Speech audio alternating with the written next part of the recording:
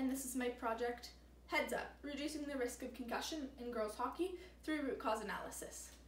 Concussions are a serious problem in youth sports, more specifically in girls hockey. In fact, the NCAA sport with the highest concussion rate is women's hockey, making it both worse than men's tackle football and more than double the rate found in men's hockey. While millions of dollars are being spent on diagnosis and treatment, there is very little information on prevention, how to stop the brain injury from happening in the first place.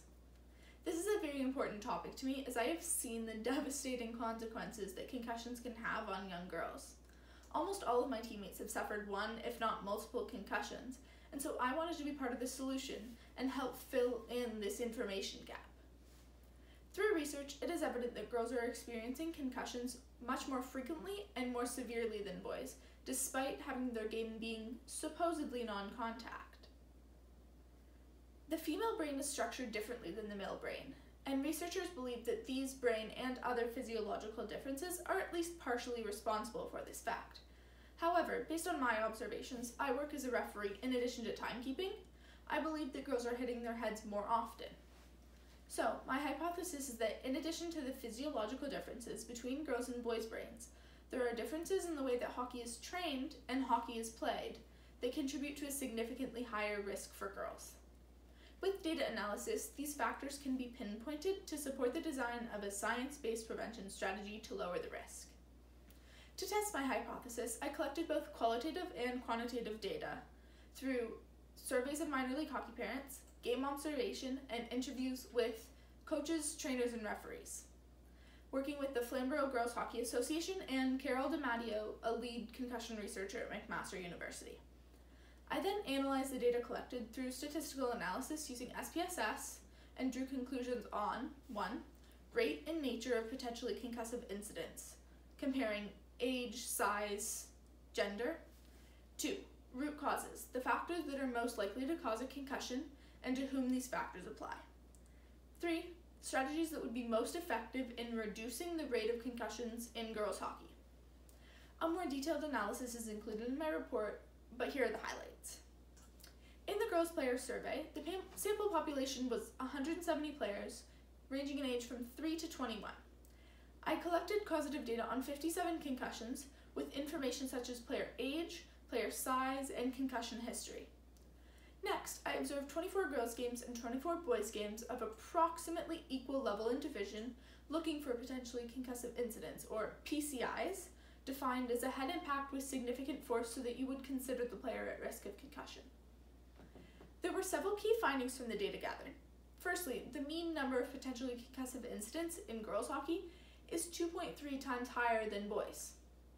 This confirms the hypothesis that girls' games are providing significant extra risk. This is further evidenced by the 4 confirmed concussions witnessed, all that happened in the girls' games. I ran a more detailed statistical analysis on the data, including confidence intervals to confirm its significance, which is included in the report. Secondly, penalization rates of PCIs between girls and boys hockey was compared, and it was found that boys' games experienced PCI penalization at a rate of 48.6%, suggesting that nearly half the incidents in the boys' games were intentional. In contrast, in the girls' games, the penalization rate was lower at 21.4%, which means that the majority of incidents in their games were deemed accidental. This is very key as it highlights the lack of ability to avoid collisions and a lack of referee intervention found in the girls' games. Lastly, I looked at the different types of potentially concussive incidents that were observed, comparing girls and boys' games. In the boys' games, not surprisingly, body checking was the main source of head impact. But for girls, mid-ice collisions with the puck carrier was by far the most common, accounting for almost a third of all incidents. This was followed by pushing and body checking, which together accounted for another third of incidents, which shouldn't be happening in a non-contact league. For girls, hitting their head on the ice was the main cause of concussions, highlighting the importance of managing contact and staying on your feet. To further explore these findings, I conducted a series of interviews with coaches, trainers, and referees.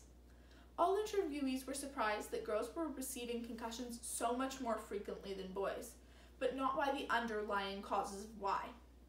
As an example, they were not surprised that the number 1 PCI was puck carrier collisions.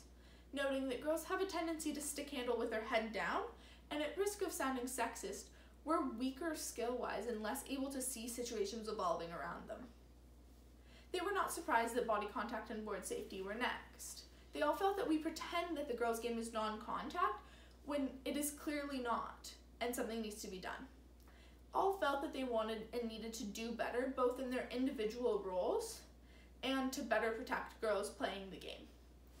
All of the research was summarized into a 5-step root cause analysis here, which highlighted the key causes of contact in the girls' games. Number 1 is a lack of body contact and board safety training.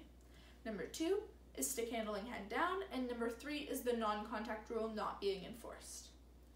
In conclusion, based on this analysis, girls are experiencing significantly more head impacts within hockey games. Coupled with the physiological factors which make them more susceptible to concussion, this explains the higher rate of concussions in the literature. There are several specific steps that could be taken based on this research in the form of a prevention strategy, which is outlined here and in my report, and will be presented to the Flamborough Girls Hockey Association in their coach development program. Thank you.